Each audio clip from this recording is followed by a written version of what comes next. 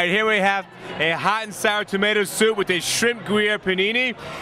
We purposely got rid of the spoons. Why? Because when you actually eat soup and you bring it to your nose, it tastes so much better. A spoon is a horrible invention. We Chinese did not invent the spoon, but no spoon for the soup. Dip and eat. Take the panini like this, go like that. Well, okay, this is a virgin side. Here we go, Janice. Give it a try. There we go. Survey says? Delicious. There we go. And that's what we're talking about.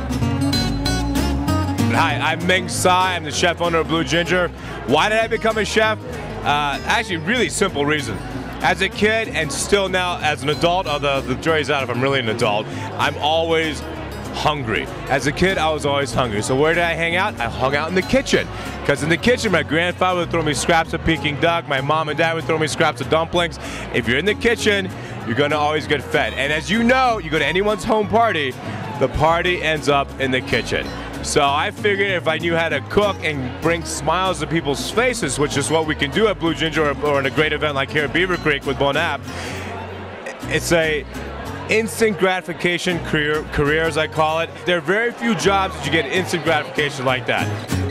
Blue Ginger, we're going to be 9 years old next month in February. It's certainly my baby, my wife and I. We do what's called East-West cuisine. We're very casual. We put paper on the tables purposely to lower the expectations of our diners. We don't want people coming in thinking, oh my God, this is going to be the finest dining meal ever in my life. I think they may have that, but we don't want expectations so high. We want people to have fun. We have crayons for the kids. We love children. And most importantly, it's what's on the plate. Food and wine's actually not that serious. I mean, all the sommeliers with the test-of-vins, the ashtrays around their necks, oh, you must have the Jevish Rambutan, Wizzy, blah, blah, blah.